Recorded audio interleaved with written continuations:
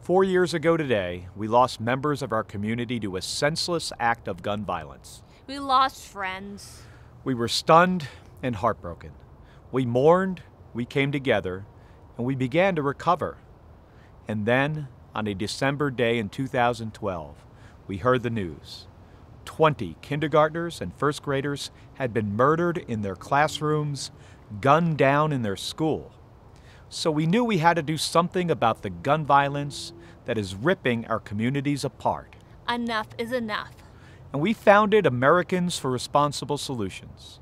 Now, with your help, we are more than 800,000 strong. You have invested millions in this fight.